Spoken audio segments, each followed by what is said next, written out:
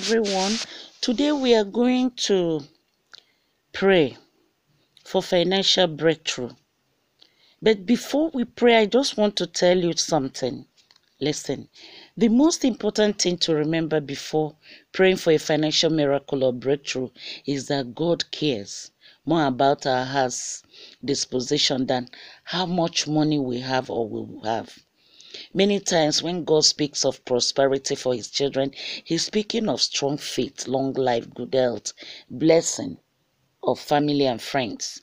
Notice how God's prosperity oftentimes has nothing to do with money. God knows that if our heart and motives are not rightly ordered, wealth could actually hinder our spiritual progress and relationship with him. The most important aspect for our earthly lives, God said, God is infinitely wise. He understands that having money is a necessary part of life. After all, how can we bless others with the gift of finance if we ourselves are lacking? It cannot work. Once our priorities are properly ordered with God first, our Lord loves to bless us financially. We are his children, especially when he knows we will be good stewards of these blessings. Okay, and there are three things to keep in mind before seeking a financial blessings. Number one is God must remain first. No one can serve two masters. Either you will hate the one and love the other, or you will be devoted to the one and despise the other. You cannot serve both God and money. Matthew 6:24. We must first be trustworthy with the gift God has already given to us. However, can we be trusted with very little can also be trusted with much. And whoever is dishonest with very little will also be dishonest with much. So if you have not been trustworthy in handling worldly wealth, who will trust you with true riches? Luke chapter 16, 10, 11. We are called to be good stewards with what he's about to give to us by giving to the poor. Proverbs 22:9, and tithing to his church. You see, giving is a very good thing for you to be promoted, for you to have financial blessings. When you have, give to your brother, give to your sister, give to those in need, God will continue to bless you. Now, take the verses you will use to pray whenever you know you are broke, you need money. Matthew chapter 6 verse 33 says, but seek first his kingdom and his righteousness, and all these things will be given to you as well. Thank you, Lord, that because I'm seeking you and your kingdom first, all these things shall be added unto me. Philippians 4:19. My God will meet all your needs according to the riches of his glory in Christ Jesus. Then you have to thank God for meeting all your needs according to his riches for his glory. In Jesus' name. Then Deuteronomy 8:18. But remember the Lord your God, for it's he who gives you the ability to produce wealth, and so confirms his covenant, which he swore to your ancestors. Hallelujah. Proverbs 10:22. The blessings of the Lord brings wealth without painful toil for it. Hallelujah. John 10:10. The thief comes only to steal and kill and destroy. I have come that they may have life and have it to the full. Hallelujah. Proverbs 22:4. Humility is the fear of the Lord, and its wages are riches and honor and life. Deuteronomy 29 verse 9. Carefully follow the terms of his covenant, so that you may prosper in everything you do. Then let me do this prayer. Help me to follow your commands, wishes, and divine will, Lord, so that I may prosper in all that I do. Hallelujah. Another one is Luke chapter 6 verse 38.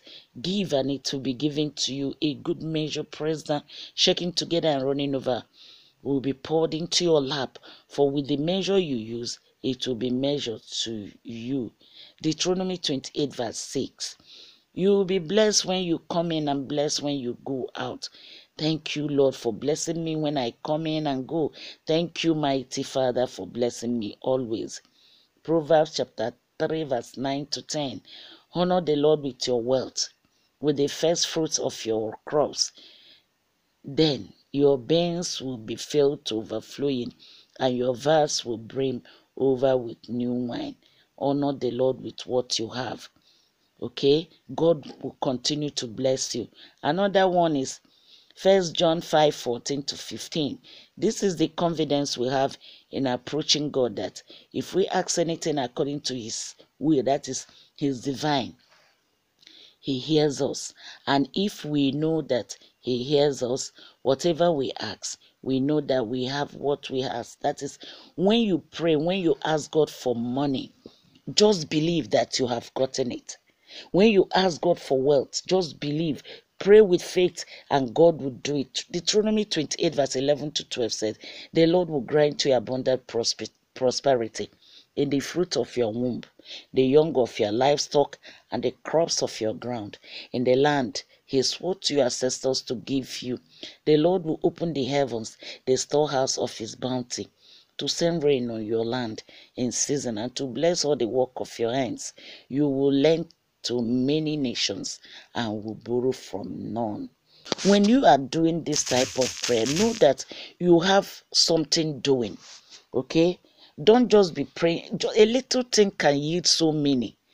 A little thing can yield so many. Pray and hold that thing. Say, Father, this is a little business I started.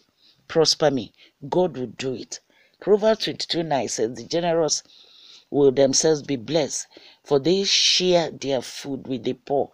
Always remember to share. Remember to share. God will be giving you.